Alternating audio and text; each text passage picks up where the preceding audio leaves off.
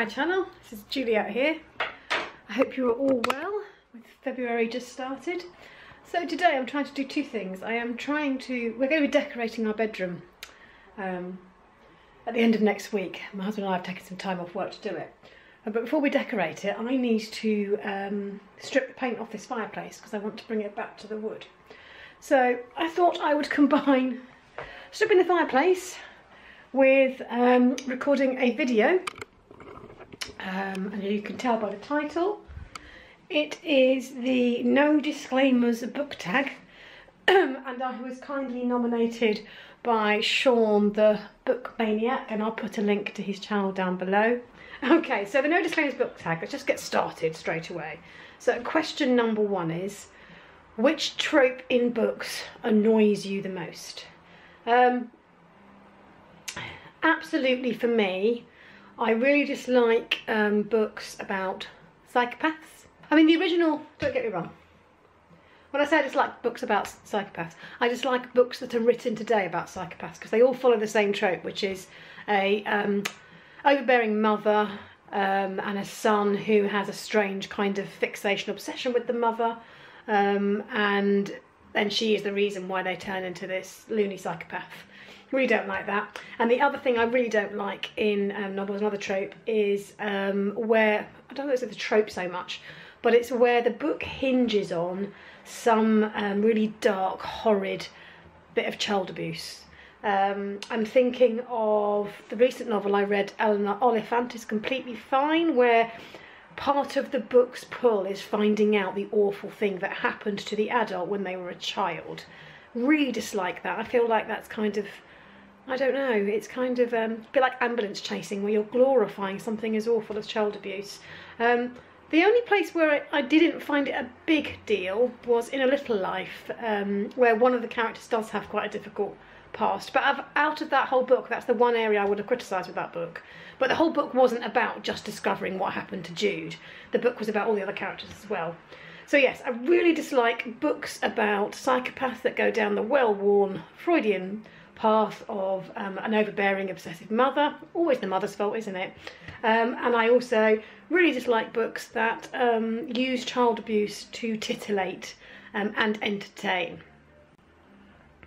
Okay, I've got to wait about 5 minutes for my paint stripper to do its job. I'm not sure I've chosen the best paint stripper. It said it was good for fine mouldings, but because it's runny, it's not really sticking on there. So the next question was,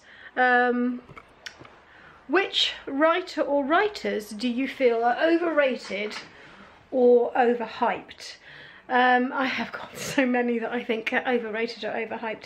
I recently read, or tried to read, and listened to Great Expectations on Audible. I hate to say it, I think Dickens is overhyped. I'm sure maybe people are going to disagree with me on that. Jodi Picoult, I think she's massively overhyped. All of her novels are kind of the same thing. They're like an issue-based novel around a court case. Paulo Coelho, I think, is overhyped. I think he writes mushy, new agey stuff there's nothing new about it at all.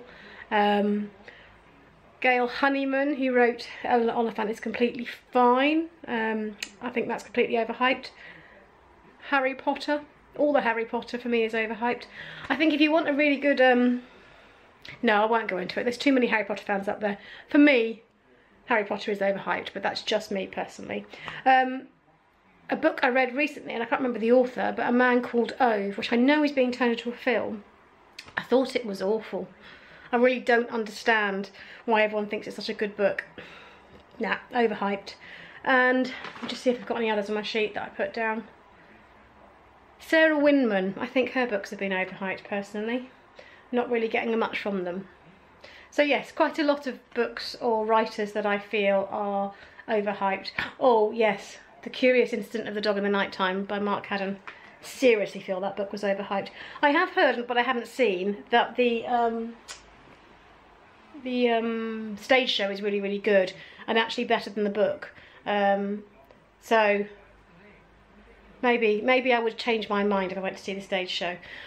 Also, I felt that Cloud Atlas was very overhyped, and The Life of Pi.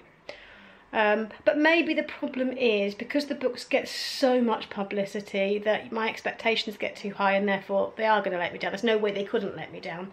So maybe that's the problem. Right, I'm now going to get on with a bit of, hopefully, scraping off some paint so we can begin to see the wood. And then I'll be back.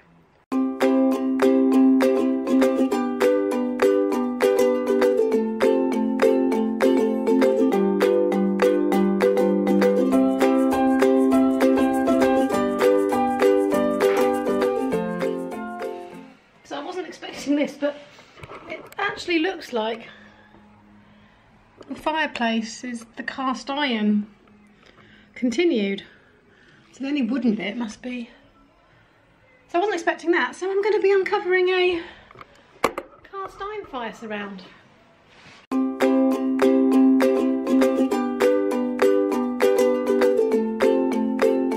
So as this video progresses, I'm going to get more and more covered in paint chips. They're all over my face. Haven't got hugely far with the fireplace, but it's definitely not wood. And the third question was your least favourite book or book since joining BookTube.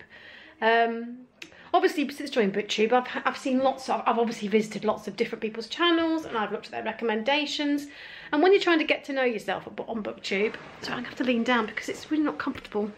When you start off on BookTube, you're not kind of sure which BookTubers that you're going to really want to watch lots of. It takes a while to get to know their taste and see if their tastes are similar to yours. And so there were a number of BookTubers who I took their recommendations and read the books and then was disappointed by the books. But that's just because I don't have the same taste to these BookTubers, not because the books inherently themselves weren't any good.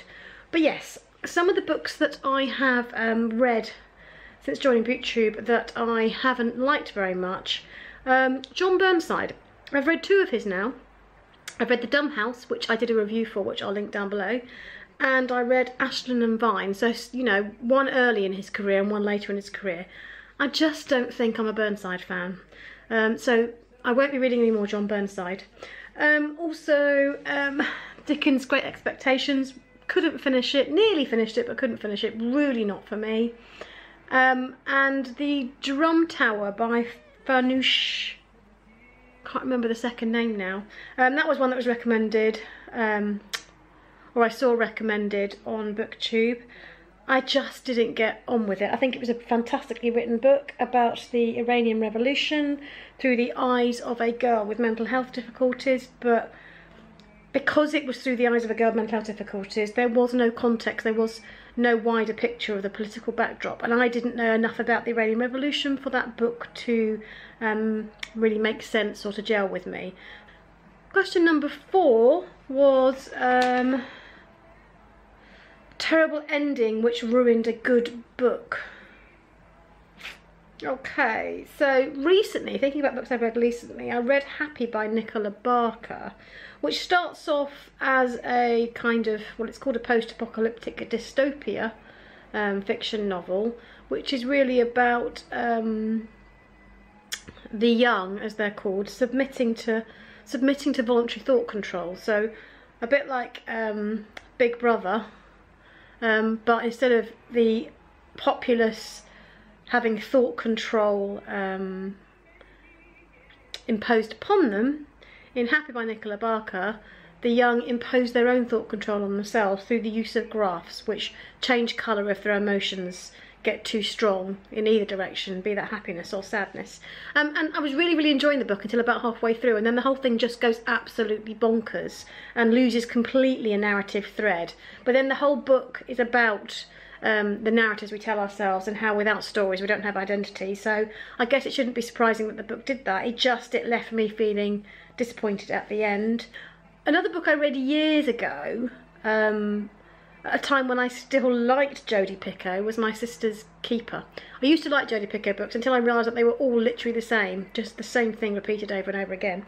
And in My Sister's Keeper, I thought it was absolutely awful. I think the ending was really ruined by the fact you've got a sister with cancer, another sister was born in order to donate the umbilical cord, and then throughout her life she gives various parts of her own body to her sister, her blood, her bone marrow, and then the novel is about, I'm sure you will know it because there was a film that was done. Interestingly enough, the film had a different ending, and in it the sister has had enough and wants to die, and so she tells her little sister to refuse to give her a kidney, but the mum doesn't know that the older sister has said this to the little sister. Anyway, so everything goes as you would imagine though. It's a very, very sad, heartbreaking novel, and the older sister eventually dies because she's had enough and she doesn't want any more treatment. In the book, completely randomly at the end, the younger sister then dies in a car accident, and I just thought that was a horrible way to end a novel, because all I could think about was these poor parents had lost 2 children in close succession. I don't quite know why Jodi Picoult thought it was a good idea to kill off the other sister. Whether she was just trying to show how random life is, I don't know, but I think that was a terrible ending to that novel. And in fact, when it was made into a film, that ending was completely changed and the younger sister survives. Other novels with a terrible ending, well, The Growing Season by Helen Sedgewick, I wouldn't say it was a terrible ending. I just don't think the book, I think the book became a bit preachy towards the end, and the ending was kind of, well, there you go, birth's not perfect, doesn't matter how you go about birth, whether you do it outside the womb or inside the womb, you're going to have the same problems occurring. I just thought it was a bit of a meh ending, didn't leave me excited. And generally for me, books that don't end properly, don't conclude. I know real life doesn't conclude, but I do like books that have some sort of conclusion, some form of wrap up at the end, so I get a sense of completion. I don't like books that kind of end in the middle of the story, or that's how it feels. I don't like dramas that do that either. Right, I'm going to go back and scrape off some more paint before I answer the rest of these questions. So it's a few hours later.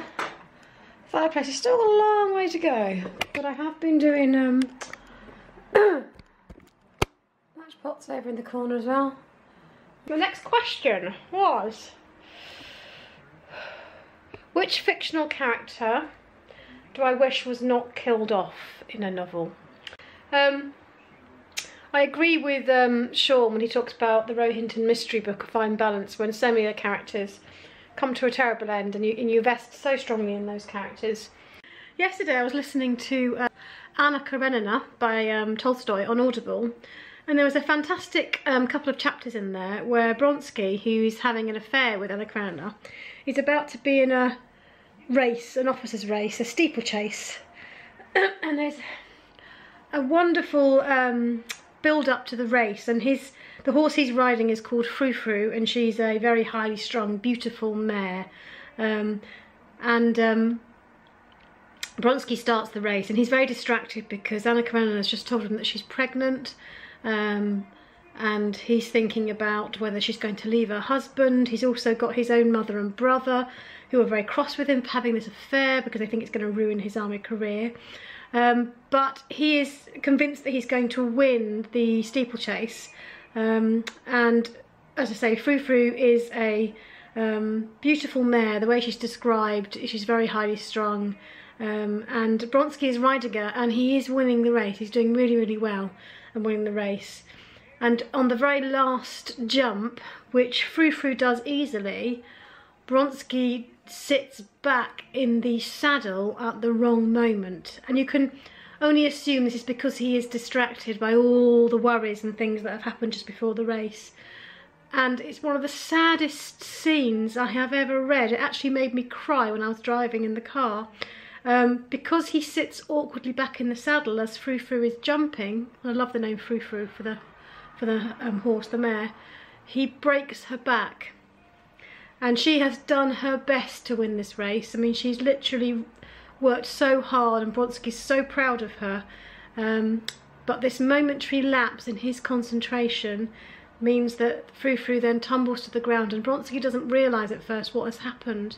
And there's a horrible moment where he kicks her in the flank and tries to get her to stand up, and she desperately tries to stand up using her front feet. But obviously she can't because her back is broken. And then they realise what's happened, and Bronsky obviously realises that it's his fault that this mare has suffered, and then she's shot. And I have never felt so devastated. I mean, Frou-Frou was only in the story for a brief moment in time, but I guess it's testament to Tolstoy's writing that I just was devastated when the horse died. And so yes, very, very sad. And then the other fictional character that I wish had not been killed off, but for a different reason, it didn't make me feel particularly upset, but was April Wheeler in Revolutionary Road by Richard Yates. Because this is a novel all about 1950s America and how stifling gender roles were and how women were sort of forced back into the home after the war, and a lot of them thought they were going mad, but in fact it was the environment around them that wasn't sustaining. You know, women were expected to be content with raising children and looking after the home, and April wanted more than that. She wanted more in her life than that. And it's really, really sad because she dies because of a DIY abortion that goes wrong, because the thought of being pregnant again and how being pregnant again would trap her in the home for longer is too much to bear, and she wants to get rid of the baby rather than have to go through that again because she already has children. And of course the abortion goes wrong and she bleeds to death, and that happened so often and happens so often in countries where abortion remains or terminations remain illegal. I'm thinking particularly of Ireland at the moment. So yes, I was very sad that April Wheeler was killed off, because it's the sadness of being a woman in a society that doesn't treat men and women equally. The next one is the books or pet peeves in books that I particularly dislike. And now Sean talked about things like italics, writing about dreams, poems and songs, and I have to say all those things do annoy me. I do tend to skip lyrics and songs, but for me the biggest pet peeve in books is how they portray mental illness or mental ill health. And so many books portray mental ill health in stereotypical ways. I'm thinking particularly of Silver Linings Playbook, which I did do quite a scathing review of, I'll put a link to down below, where they were treating the mentally ill characters as if they were learning disabled, as if mental illness makes you dumb. I feel that that was the case for Eleanor, and Eleanor Oliphant is completely fine as well. Oh yes, and another pet peeve I have, and I think it's when this is done badly as opposed to all the time, but I do get annoyed by novels that start at the end, but it's not always clear that that's what they've done, and then you spend the whole rest of the book just getting back to that end point. And if that end point isn't particularly very exciting or particularly revelatory, then I feel like I've wasted my time reading the novel. I read the novel and I get really excited that we're going to go beyond the end point, and then I find that actually all we've done is go back to the very beginning. And the one that really annoyed me when it did it was The Dumb House. In The Dumb House I expected so much more from this novel, and I didn't realise that the start point of the novel was actually the end of the story. So I read the whole novel expecting so much more and feeling really let down by it. I did do a separate review of The Dumb House, so I can put that in the link down below. I'm just trying to think of a book that does that well. There are some novels that do it well. Rebecca by Daphne du Maurier. Rebecca starts at the end, and then literally you go back all the way through, so the novel just takes you all the way through to how they got there. But I think in Rebecca it was really obvious that that was going to happen. For me, The Dumb House didn't make it obvious that we had started at the end. So yes, my pet peeves are all the things that Sean said, but equally how mental illness is portrayed in novels, and novels that start at the end but don't make it clear that that's what they've done. Question number 7, which books do I think need more recognition? Well, I think any books that are published by small presses often need more recognition, and I've read 2 recently by 2 booktubers. One is As a God Might Be by Neil Griffiths, and I did a long discussion on that novel, which I'll put a link to down below, but absolutely brilliant novel about religion, hearing voices, what does a visitation from God look like, what is God, what does it all mean, set in contemporary Britain. Absolutely brilliant novel. And another one is by Kate Armstrong, another booktuber, and her novel is called The Storyteller, and it is the story of a mental breakdown and recovery. And whereas I normally dislike the way mental illness is written about in fiction, Kate Armstrong does an absolutely brilliant job in The Storyteller. Her characters are real, they are rounded, they are just like you or I, and I think that's really important when you're writing about mental ill health.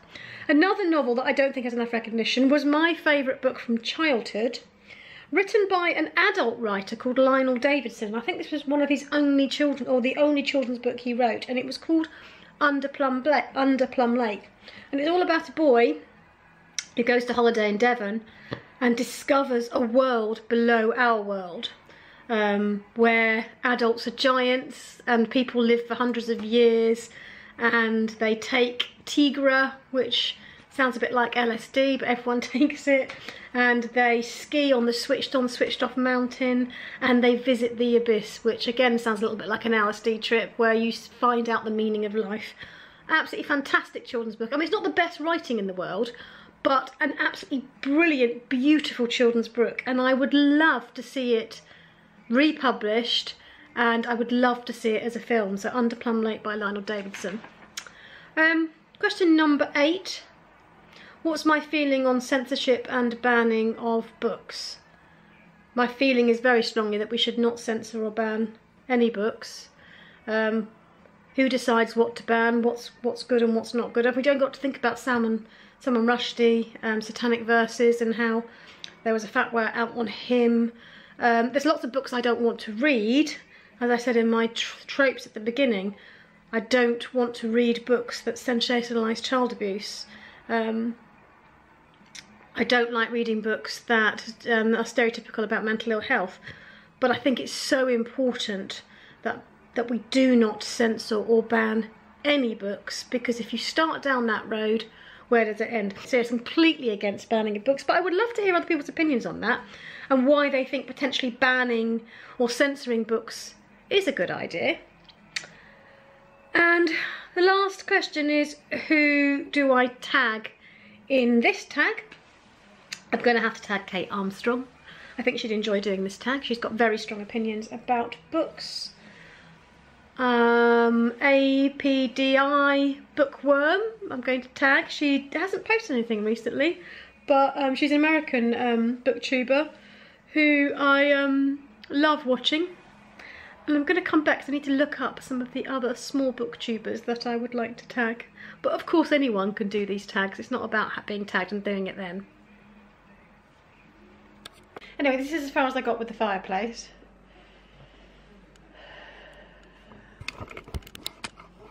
Still got a lot to do, but I've started, and I've chosen the wall colour, which is going to be this green, and then the feature wall, which is the wall behind the bed, will be this kind of bright, I don't know, it's a bright pink, I guess. You can see it through the tree there. It's the middle colour.